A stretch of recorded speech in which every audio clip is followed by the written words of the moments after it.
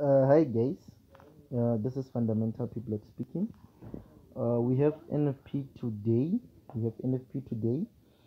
Uh, I hate giving the direction of NFP because normally it rejects. So that's why I don't want to give a signal. I just want to indicate on what to do.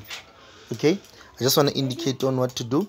So this is what you have to do. This is the previous candle of this is the previous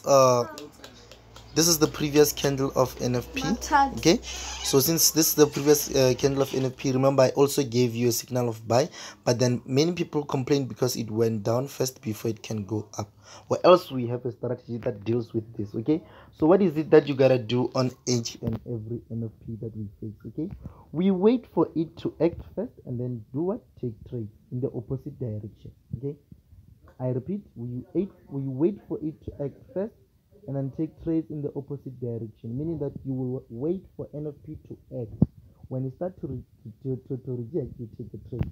In this case, I mean that because this candle went down first, and then remember you took a buy here. If it goes down first, it can even blow your account because the spread will increase. Okay, so we're gonna wait like we did on this one. You wait for it to go down. When it starts to reject, you take a buy trade. Okay, even today we're gonna wait for it to go down first. If it rejects, we take a trade. Okay, or you wait for it to go up first. When it rejects, you take a trade. If it goes down, when it starts to reject, you take a buy. If it goes up, when it starts to reject, you take a sell. Okay, but then today the market, the way the market it is, right, we're gonna be safe if we wait for NFP. Remember, you're gonna use USD JPY, so we'll be safe if we wait for NFP to go down first and then buy it.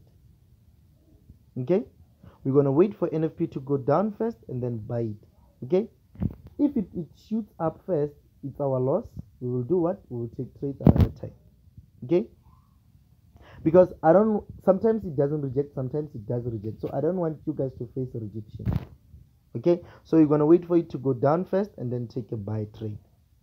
Okay, on today's NFP, it may shoot up, it may even shoot up without rejecting, but then we have to be safe.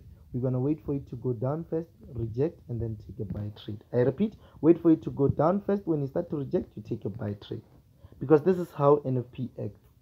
Okay, unless otherwise, if today it doesn't do the same, but then normally it does this.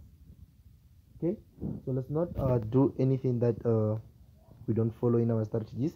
Let's try to do the same. Let's wait for it to go down first and then take a buy. Okay, peace. I hope you understand what I said.